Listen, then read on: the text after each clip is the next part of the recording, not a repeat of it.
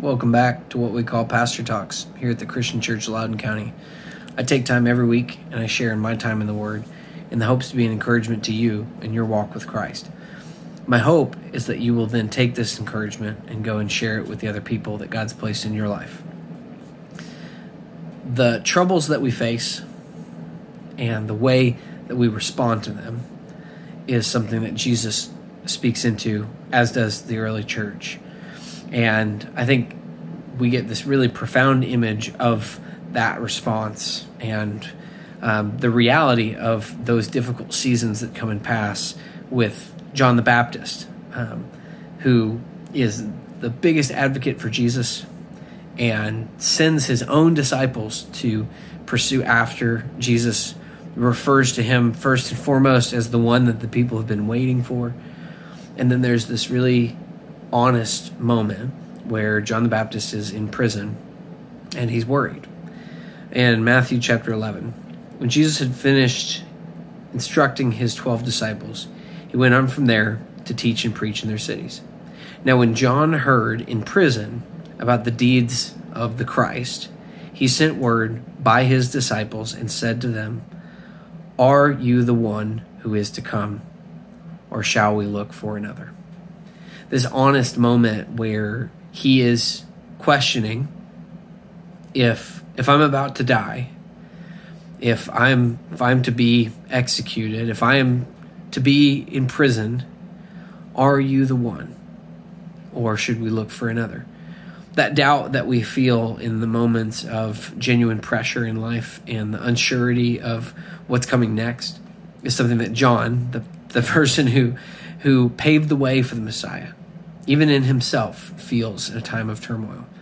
It goes on and says this: Jesus answered them, "Go and tell John what you hear and see. The blind receive their sight, the lame walk, lepers are cleansed, and the deaf hear. The dead are raised up, the poor have good news preached to them, and blessed is the one who is not offended by me." That phrase, "not offended by me," is to trust him. That these things are happening, but they're not happening in John's life. There's good news, even if it's not immediately in front of John.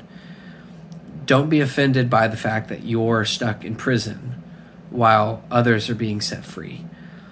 And there's this very, very honest reflection from John, and one that we have to reflect ourselves on. The moments when our life doesn't go the way that we wanted it to go.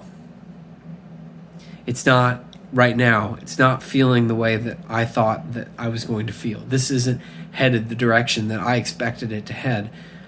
And we can let moments like that take away our peace, take away our good news, replace our gospel with a false narrative, believing something that's not true about God and not true about his gospel.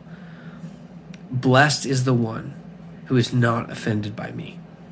To be a receiver of Jesus as a blessing in the good seasons and in the bad seasons.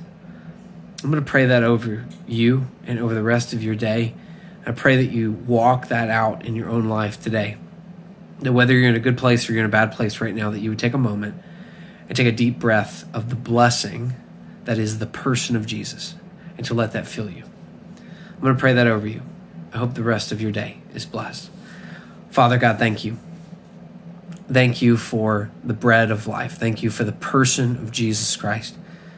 Thank you for the ways that he has led me and the people that are listening to this video out of countless valleys and difficulties and trials. And so, Father, regardless of where the listener finds himself today, whether they be in a good place or a bad place, I just pray that you remind them that you are there with them and that you are good and that what you do is good. Even if all that they can see around them is brokenness, remind them of the reality and the fact that you are good and what you do is good. Help them to trust in you. Help them to believe in you. Help them to not be offended by you. Thank you so much for Jesus, who does in our life more than we can ask or imagine. It's in his name that I pray. Amen.